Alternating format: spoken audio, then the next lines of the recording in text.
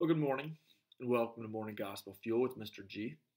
It is Monday, January 17th, the second week of Ordinary Time, and it is the memorial of Saint Anthony the Great, um, who's one of the Desert Fathers, who lived a life of, who's a hermit. So he's got many nicknames. Saint Anthony.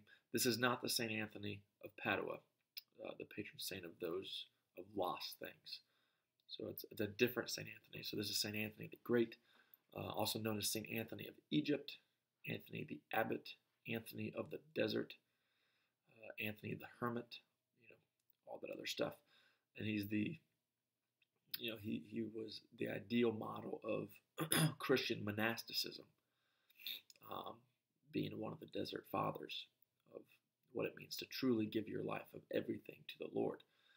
So he is known as the father of all monks. And he's the patron saint of animals, farmers, and butchers. So that is Saint Anthony the Great, who was around in the late 200s, early 300s. He lived to be about 100 years old. Actually, 105 is what it says. Anyway, today's gospel is from Mark chapter 2, verses 18 through 22. Let's begin in the name of the Father, Son, and Holy Spirit. Amen. The disciples of John and of the Pharisees were accustomed to fast. People came to him and objected, "Why do the disciples of John and the disciples of the Pharisees fast, but your disciples do not fast?" Jesus answered them, "Can the wedding guests fast while the bridegroom is with them? As long as they have the bridegroom with them, they cannot fast. But the days will come when the bridegroom is taken away from them, and then they will fast on that day. No one sews a piece of unshrunken cloth on an old cloak. If he does, its fullness pulls away the new from the old, and the tear gets worse. Likewise, no one pours new wine into old wineskins.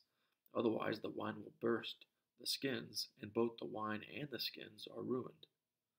Rather, new wine is poured into fresh wineskins."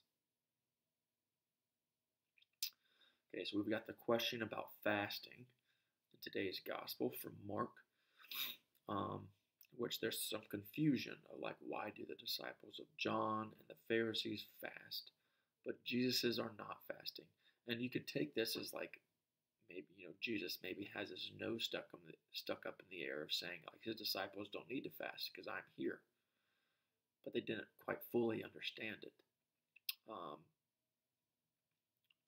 But that's why it's interesting, whenever you hear all these different arguments of, we don't need to fast, faith is separate from works.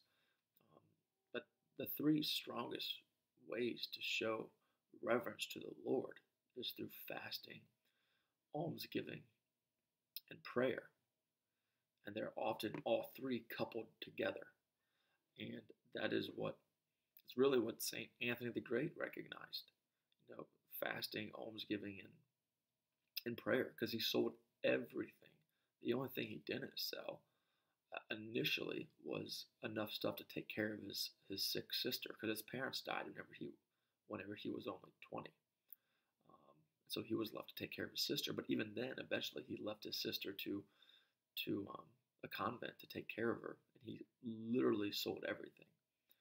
And so he did the fasting. That's the almsgiving. Then, of course, a life of prayer and asceticism. And he got rid of the old and went with the new, where he made that clear break of whatever his past was, and fully committed to something new that would help him grow in holiness and his particular vocation, which is what we are all called to do as Christians. Not get into this trap of comparison, of thinking that we're not as worthy as them, or we're not this, that, or the other, because we all have our own unique call.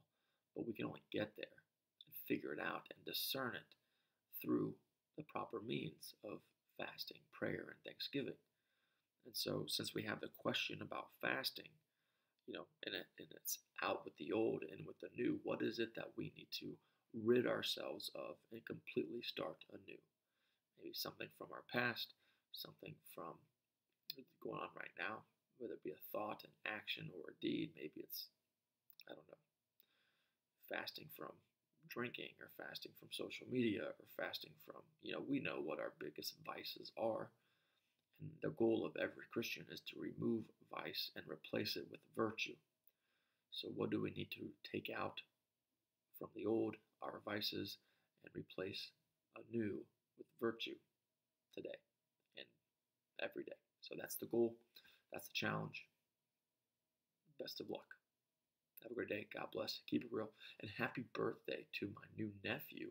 Prayers up to make sure everything goes well today for my sister, brother-in-law, and their baby boy. So have a great day. God bless. Keep it real. In the Father, Son, and Spirit. Amen.